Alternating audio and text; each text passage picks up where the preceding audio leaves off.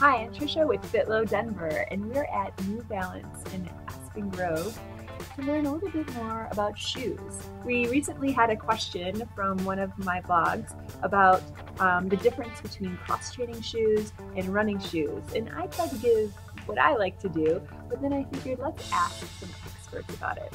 So we're here at New Balance, Aspen Grove, with Taylor, and he is a shoe expert. So let's check out some shoes. We're gonna look at the women's shoes because I'm definitely interested just for myself. In general, I do more weight training and yeah, just like kind of high interval workouts, burpees and short sprints and things, jumping jacks, stuff like that. And the weight training. What shoe would you recommend?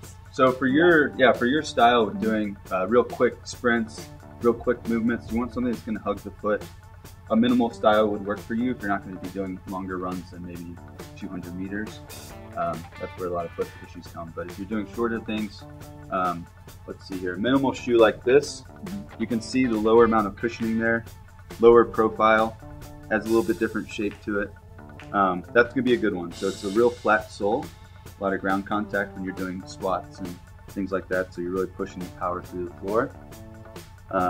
A minimal style running shoe would be something more like this.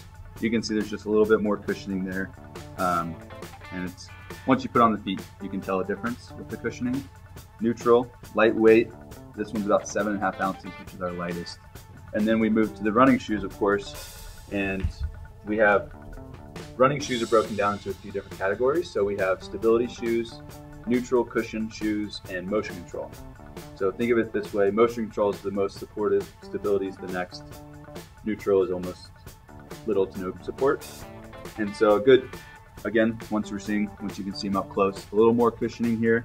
This is that true running shape to it, not as much lateral support.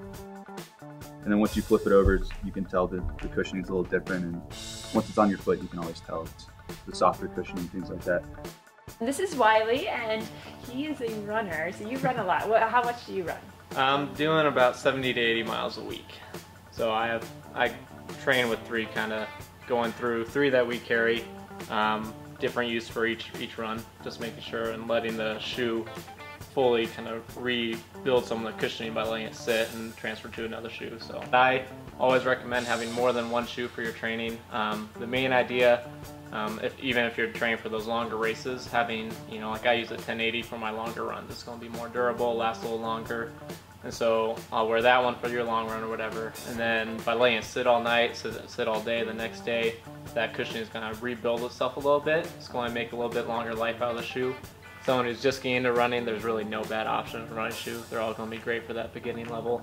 It's when you start getting to the longer level, more extensive training, that's when you can find different shoes that will be a little bit more beneficial for your training.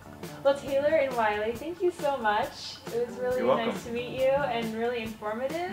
Well, thanks for coming in. We appreciate you. Yeah. Hopefully, if y'all have any questions out there, we'll give her our information so you guys can shoot us a call before you come in, or you can just stop on in. We can always answer questions that other people might have. All right, cool. Let's high five it. All right. Woo!